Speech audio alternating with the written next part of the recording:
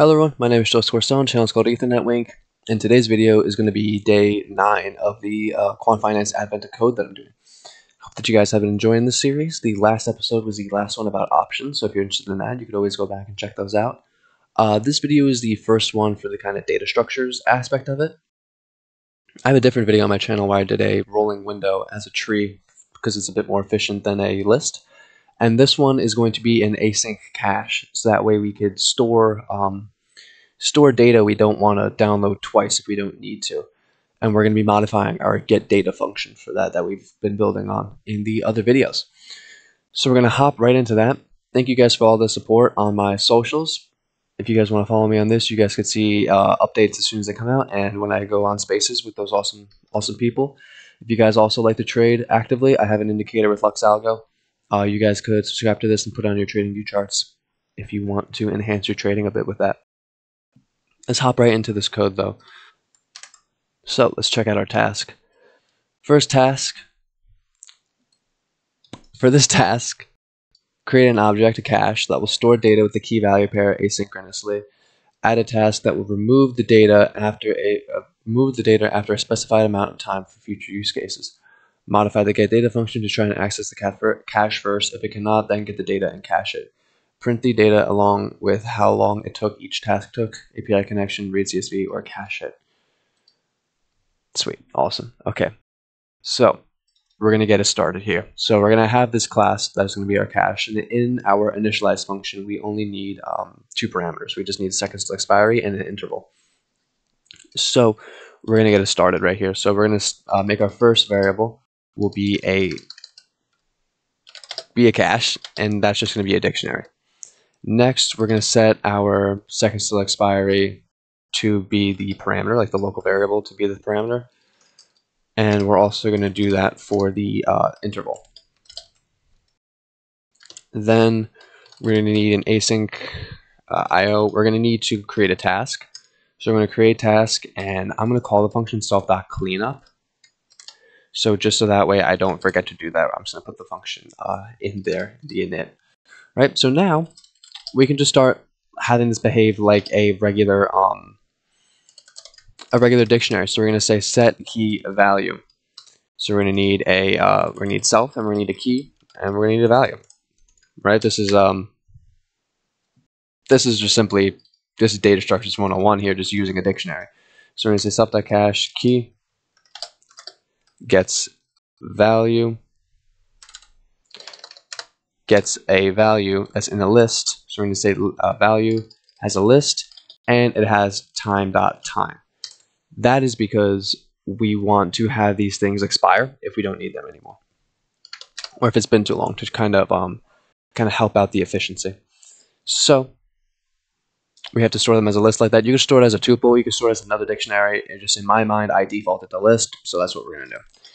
So now we're going to say now we need a function to get key value pairs. So we're going to say self, and we're just going to need a key. We don't actually need the key value pairs. So we're going to say if we have the key in the cache, then we can actually access it. If key in self.cache, then we could actually access it. So that value is going to be self.cache value, self.cache key, and those values are going to hold the actual value of the variable and what time it was put in there. So if the current time minus the time that the value was inputted into the cache is greater than the self.seconds till expiry, then what we could do is return the or it's less than it. Sorry. Then what we could do is just return the actual value, because remember, it's the first thing on the list. So then else what we want to do is we want to return this and then delete it.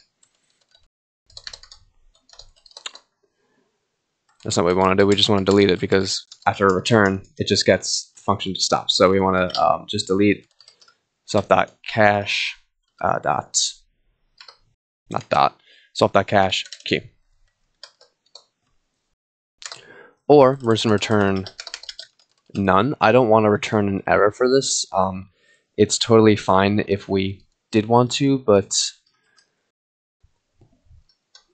it's just for something like this, we don't actually have to return an error. It's not an issue to return an error, but just for this one, I'll just have it be the none type.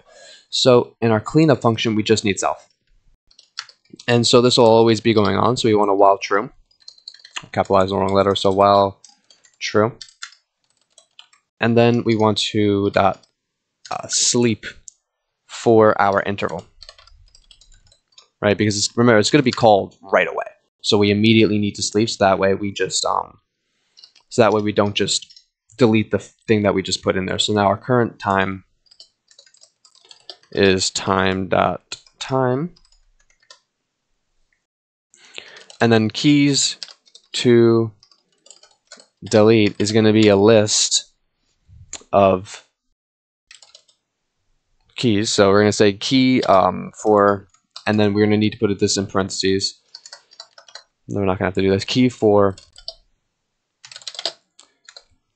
key, and then we're going to say whatever, and then the timestamp that we would have in the cache right there. We say in self.cache, not that, self.cache items, because it's a dictionary. And then what we can do is we can say if current time is greater than or equal to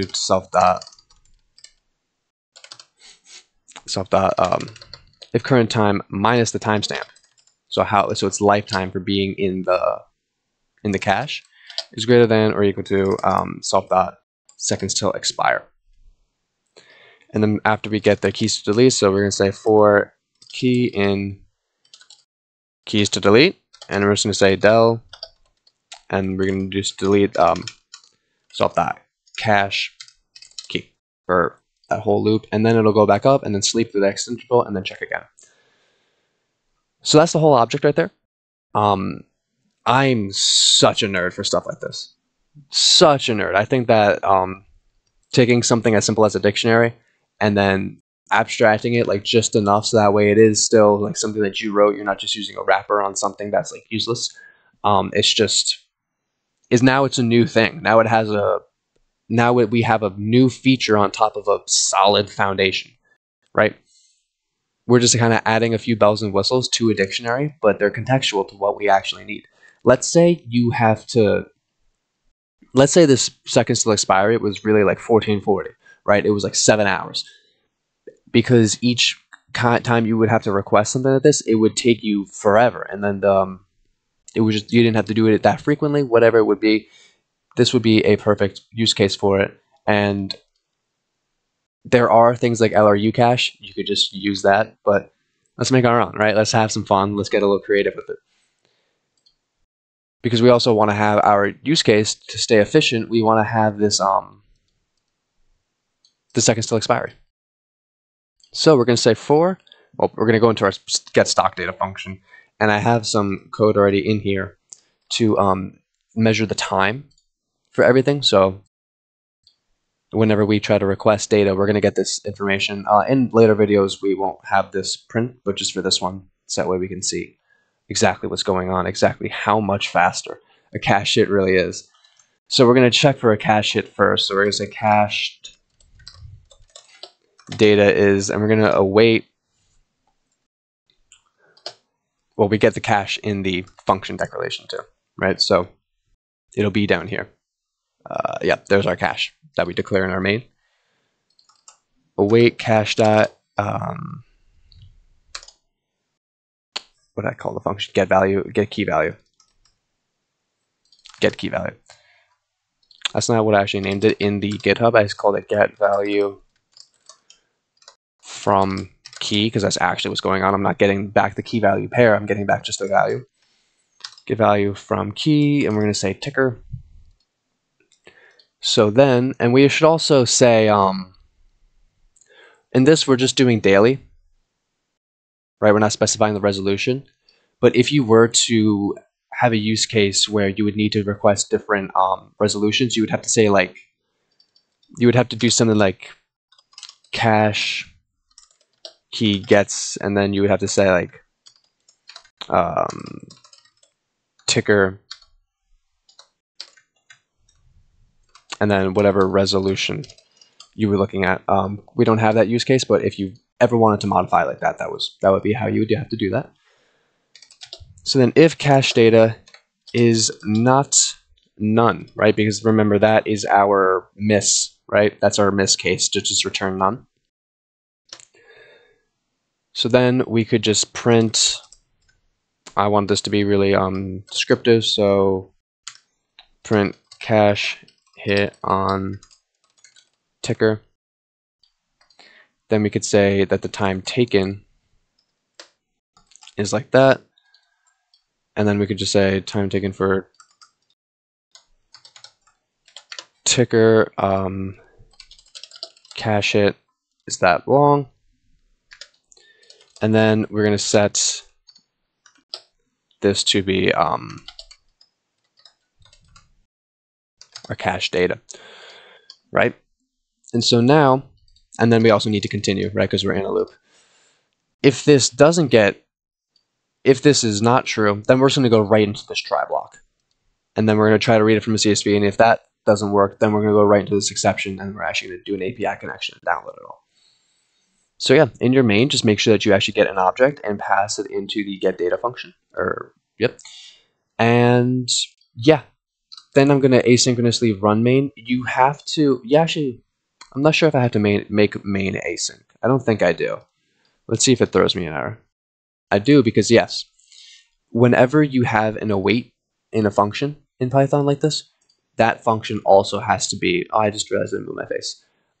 That function also has to be async. I like that. I do like it,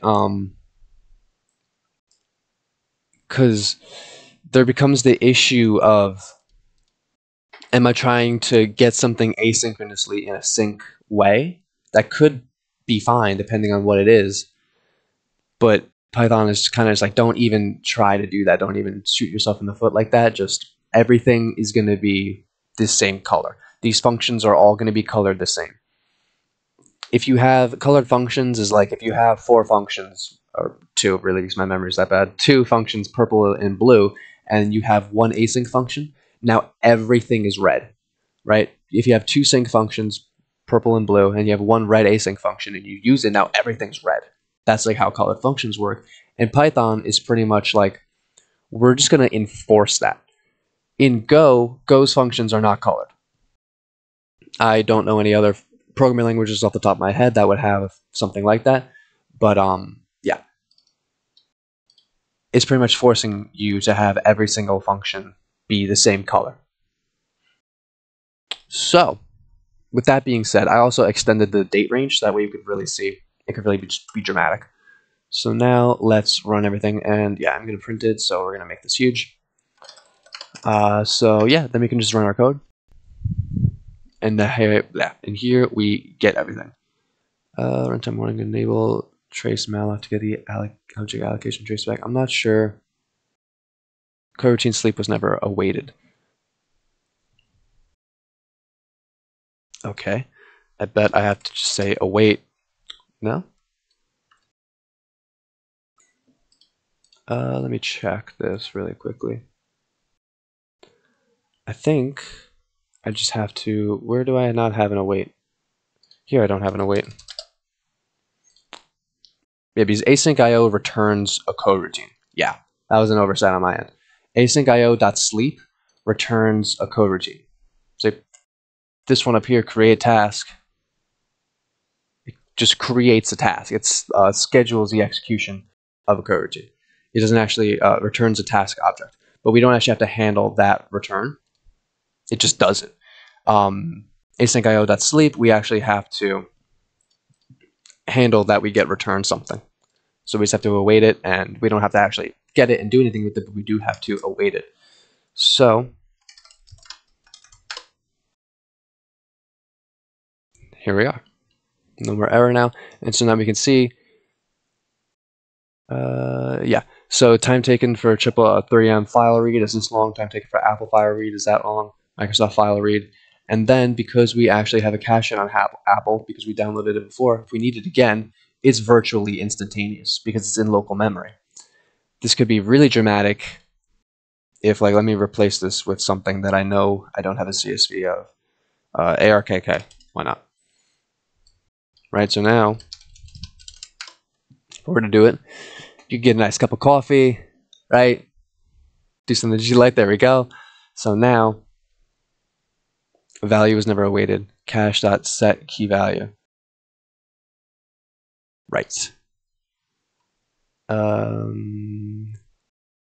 Again, just something stupid that I overset. Where am I not waiting it? Async cache.set key in line 66. Okay, let's take a look. We just need to await that, right? I had it up here. Again, simple little oversight. Always remember if something is a coroutine or not. Always remember, like, this is an async function, because so you have to await it, right? Always remember that that could actually happen. So now let me clear this, my terminal, I mean, and I want to show you guys how bonkers it could really be. So what's another one? CrowdStrike. And so then we're going to put crowd all the way back at the end. So someone's going to request crowd, they're going to do something with it, they're going to say, I want these tickers instead, and then like, oh, okay, I want to go back to crowd. So now we're going to see what could actually happen. I like that I got to fix those errors live with you guys, because things happen. So here we go. Time taken for crowd download, 3 seconds. Time taken for Apple file read is this long. Microsoft is that long. Cache hit on Apple, virtually instantaneous. Cache hit on crowd, virtually instantaneous. And then here we have all of our data. So we have crowd, Apple, Microsoft. Well, it's still just a key value pair, right? So we're not going to get like a new, it's not going to return these, it's not going to be unique objects in the dictionary, right? It's still just the same key, so the value is just going to get overwritten. That's why we don't have 5 different things here, because the tickers are the same. Like, I'm not going to have 2 different key value pairs for Apple when the data is the same. So that's why that's happening. Yeah, that's pretty much all I have for you guys for this episode.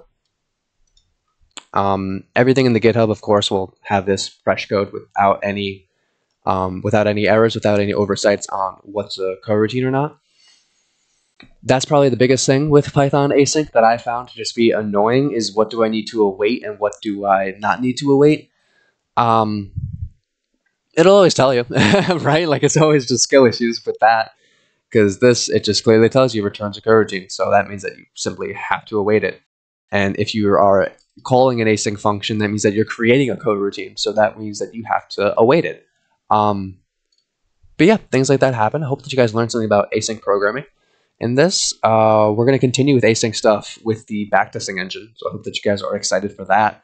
I know I am. I like making stuff like that a lot. So I'm happy I get to do that on YouTube for you guys. So yeah, I'm going to go modify the GitHub, and this will be on the 9th when you watch this. So yeah, we're getting close to Christmas. We're getting close to the end of the series. I hope that you guys are enjoying it so far. I hope that if you're really starting at 0, then you're really feeling confident and you really feel like that you made a good decision in following this. And I hope that if you're experienced and you're following this, you're just having a good time, right? But yeah, hope that you guys enjoyed this video. I will see you all in the next one.